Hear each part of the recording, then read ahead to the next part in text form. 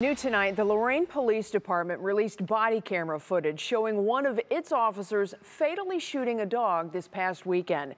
The encounter first made headlines after neighbors posted their own footage of the incident on social media, which showed the Labrador Retriever lying down hurt after being shot. It is unclear why the officer was in the neighborhood in the first place.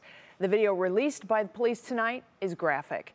You can see the dog wagging its tail as it runs across the yard and appears to greet the officer. That's when the officer opens fire. In seconds, the dog collapsed on the street as the officer drove away. Lorain Police Acting Chief Michael Failing released a statement saying the department would, quote, conduct a thorough investigation into the circumstances that led to the use of force. We reached out twice to Lorain Police to clarify their policy, and we have not heard back. We're told the officer is not on leave.